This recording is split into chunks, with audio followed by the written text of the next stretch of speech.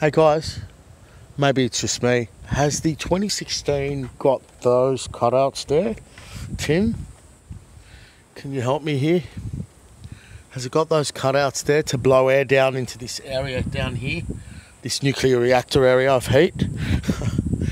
Okay, has it got that? I don't know. I just saw that. I don't think I've seen that before.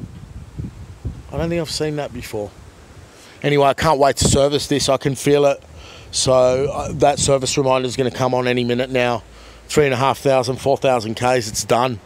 So the oil's all right, but no more than 4,000 Ks, guys, ever with this car.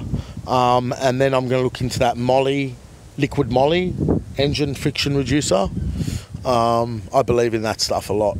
Stuff like that. That's going to give you more power out of the box. Hey guys, it's all about the power. But does the 2016 have those cutouts?